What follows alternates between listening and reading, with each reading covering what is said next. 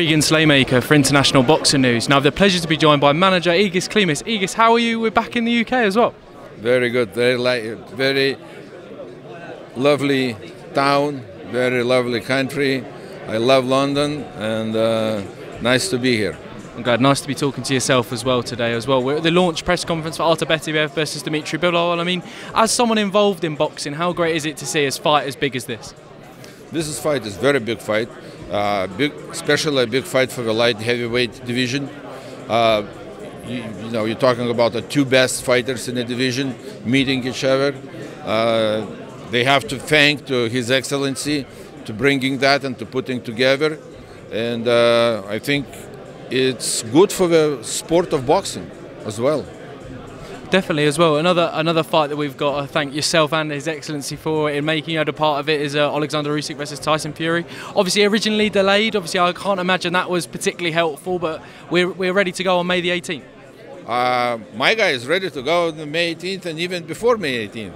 We're excited. We're excited. We can't wait to be in action. Definitely. Obviously you said Usyk was going to be ready any time, but has the delay kind of only strengthened his preparation as well? Well, of course it didn't help, but he rested. He started training again because now don't forget there's a second move we did. First of all was December 23, and then we moved to February 17th, and now we're already in May. Of course, it's not helpful. No, definitely. Another fight you've got on the card is Sergey Kovalev. He's back as well. I mean, excited to see Sergey back in the ring. Well, he's been training for like last year or so, and we had the opportunity, and he's going to be facing undefeated guy, 16-0. This is a new division. He had only one fight in the cruiserweight, and this is going to be his second fight in the cruiserweight. We're going to see what he has. The first fight he had in the cruiserweight, it was pretty good against Pulev. So and he won that fight. So I think it's going to be an exciting fight for Kovalev as well. Definitely, we're looking forward to seeing him back. Another fight you've got out soon is Vasiliy Lomachenko against George Kambosos. IBF lightweight world title on the line. Excited for Vasiliy to get back to world honours as well. Yeah, Vasiliy is also very happy to be back in the ring. We're all going to Australia. We've never been in Australia, so we will see. We will see. Definitely a fight that you're confident in Vasiliy winning as well against George Kambosos.